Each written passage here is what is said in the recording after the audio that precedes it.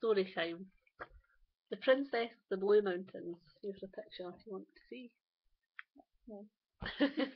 Right. There was a poor widow with one son called Will. He was all she had in the world, so he always had his way, and he became lazy. In the end she said to him, "Son, you must make your own way in the world. Then you will know what it is to find your own work and earn your own living." So young Will went off to seek his fortune. Will travelled until he came to a river which he had to cross. Seeing the rapid current and the sharp rocks, he was afraid to go into the water, but a lady on the opposite bank saw him and waved at him to cross, which he finally did.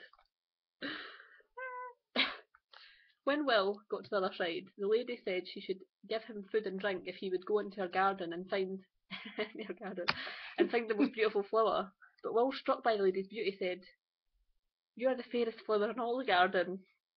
But, charmed by Will, the lady turned to him. "Would you be my husband?" she asked. That's really quickly. Escalate quickly. "There will be many dangers, but I will help you." It did not take Will can I say this? It did not take Will long to say, "Yes, I will be your husband, whatever dangers I must face." The lady explained her story. She was the princess of the kingdom of the Blue Mountains. She had been stolen by a demon called Grimaldin, who would do battle with Will. The lady gave Will 3 black sticks, one for each legion of demons, and a pot of ointment in case he should be injured.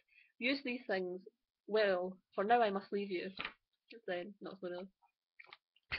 The lady left, and 3 legions of demons appeared.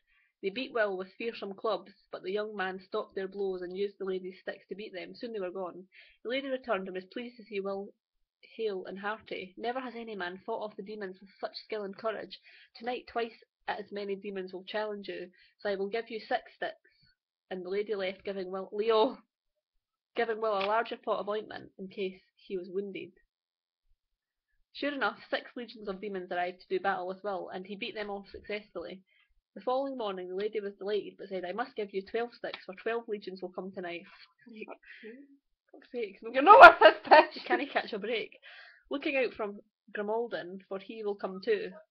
Leo. She left more ointment, for no one had survived the fight with Grimaldin without being too sorely wounded. His legs are like cut off, and just put some ointment on it.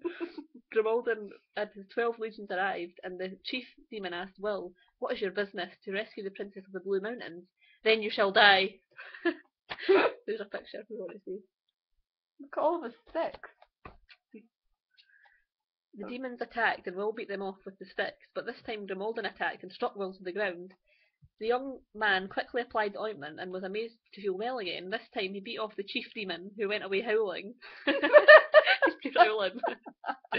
The princess reappeared looking relieved. "Your greatest danger is over," she said to Will.